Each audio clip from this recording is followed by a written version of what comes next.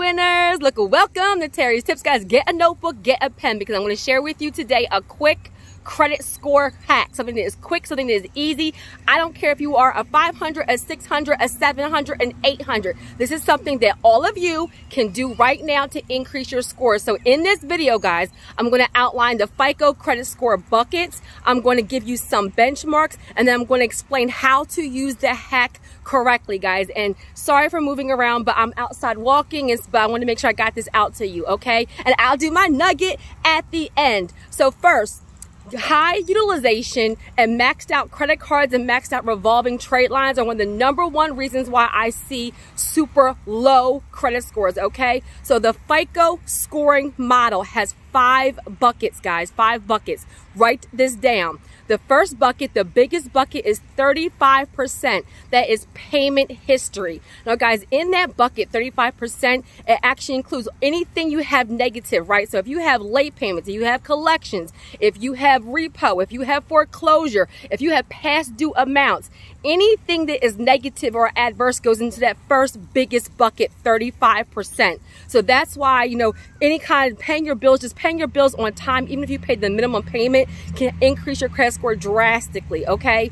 Now, the second biggest bucket, which we're talking about today, is 30%, which is amount owed. Guys, AKA utilization. So what does that mean? That means anything on your revolving trade lines. Revolving trade lines, write this down, are your credit cards and your lines of credit. So let me give you an example. If you have a $1,000 credit card and you have $500 on that credit card, you are at 50% utilization. That is bad. If you have a $1,000 credit card and you have $300 on that card, that's 30% utilization. That's okay. If you have a $1,000 credit card and you have $100 on that credit card, that is 10% utilization. That's better. Okay, so buckets.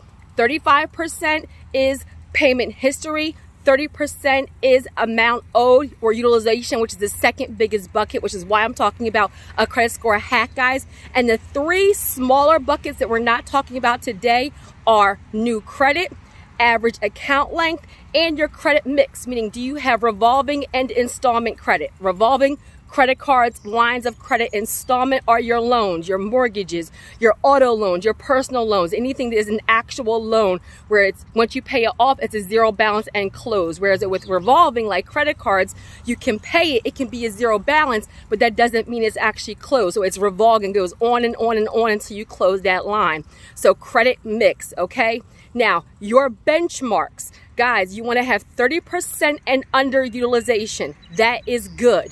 10% and under is better. I don't care if you are a 700, an 800. I don't care. If you guys get your utilization at 10% and under, that will increase your credit scores. So, action item. Okay, you want to, action item. That was like so rude. So, action item. Pull your credit reports right now, right? So you're going to go to not annual credit report. You're going to go to you can go to annualcreditreport.com, guys. That will be a free credit report for you. That will be all 3 bureaus. You can pull TransUnion, Equifax, and Experian. It will have all of your counts. It will have your utilization, but it won't give you a FICO score, okay? For your FICO scores, I thought that was so rude just now. Like, he sees me recording the video. Anywho, okay, but for your FICO scores, guys, I recommend MyFico or Credit Check Total. Again, MyFico and Credit Check Total. And I will go ahead and I will update this. I will update the description in the comments with those actual websites, MyFico and Credit Check Total, guys. So, guys, 99% of lenders use the FICO scoring model. So you want to use the FICO scoring model, right? Lenders don't generally use the Vantage score. So for the big money, for mortgages, cash out refinances, for transitioning into business credit, they use FICO score. So you want to know what your FICO scoring model is. Next, you're going to look at your revolving trade lines, right? Because you want to know, are you at 50%? Are you at 60%? Are you at 70%? Are you at 80%? What is your utilization right now? So pull your reports, look at your utilization, okay? And for the hack, you want to actually increase your personal credit limits, your limits on your personal credit cards. Sometimes you can do your lines of credit, but really on your personal credit cards, because just by increasing the limit, guys, that will actually lower your utilization with less money out of pocket, and that will give you a huge credit score increase. So let me explain. Let's say you have 5 credit cards. Let's say you even get credit limit increases on 1 or 2 or even 3 of them, guys. That can drastically increase your utilization ratio. Write that down, your utilization ratio, so that you then will have lower overall utilization, which will increase your score. So when you pull your reports, make a list of your credit cards. How many do you have? 1, 3, 5, 10. Okay, that's your first thing. The second thing you're going to do is log into your online account. So if you have Capital One, you're logging into Capital One. If you have Discover, you're logging into Discover. If you have, American Express, you're logging into American Express. And you are updating your income.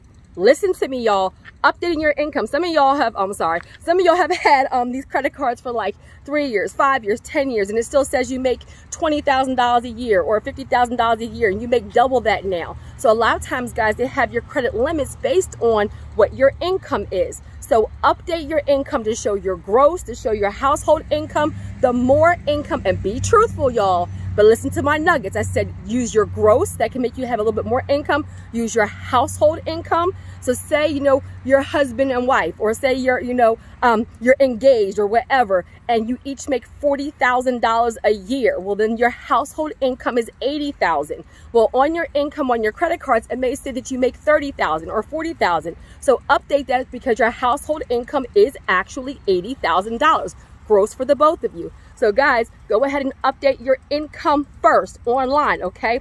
And then the third step is you are going to call. Not online, you're going to call.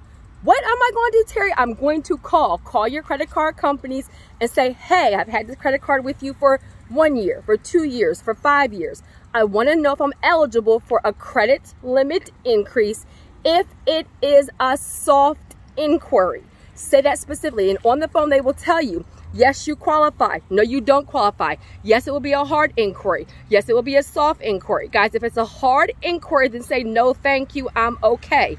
If it's a soft inquiry, go for it, because the worst thing that can happen is that they can say no, right? And like I said, if you have 5 credit cards, if one of them or 2 of them double your credit limit or just update it a sum, $500 or $1,000, that's going to make the utilization on that credit card get lower, which is going to make the overall utilization lower, which is going to increase. It's going to give you a spike in your personal credit scores immediately. And then, guys, when you're applying for credit, you want to make sure you're applying when your utilization is let down. Nugget, tip, do not be applying for credit and your credit utilization is 80% and 90% and 100%. That tells creditors that you are in financial distress, that all of your cards are maxed out. Some of you guys may have perfect payment history, but all of your credit cards are maxed out, and that is the #1 reason why you're getting denied. Because to lenders, it looks like you are in high risk because you are going through financial distress because all of your cards are maxed out. Come on, somebody, okay? So if you have 5 credit cards, don't be overwhelmed. Call 1 Monday, 1 Tuesday, 1 Wednesday, 1 Thursday, 1 Friday, right? Make that an action item. People who are successful execute at a high level, okay? So make that an action item and go ahead and update, call them. If 1 or 2 do it, then ask them to update your credit limit. Ask them when it will be updated on your reports. So it can take, it can take between 30, 60, 90 days for the information to update on your credit report. So ask them, when will this be updated on my credit report? Because once it's updated, that's when your scores will be recalculated, guys. And I'm sorry, like I said, I'm outside still, and I want to stop and get this video out to you.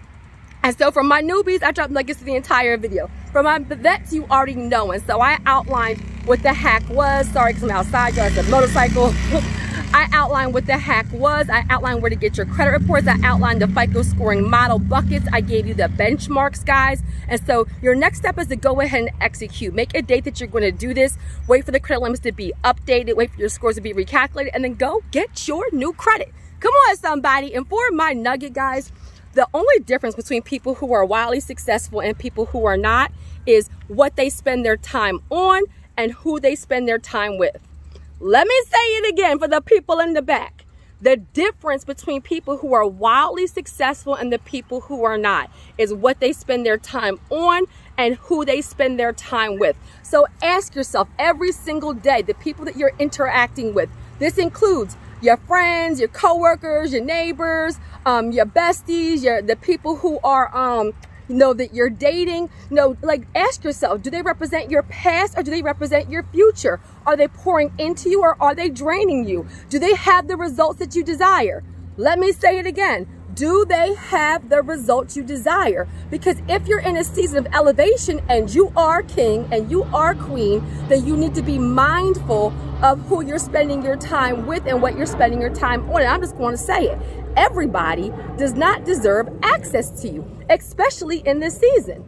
Let me say it again. Everybody does not deserve access to you. If they are bringing you stress and drama, disrespectful, mean, just liars, cheaters, it's a bunch of negative energy, then cut that off. Cut it all the way off, because you cannot be blessed and be elevated and execute at a high level if you're constantly being distracted by a bunch of nonsense.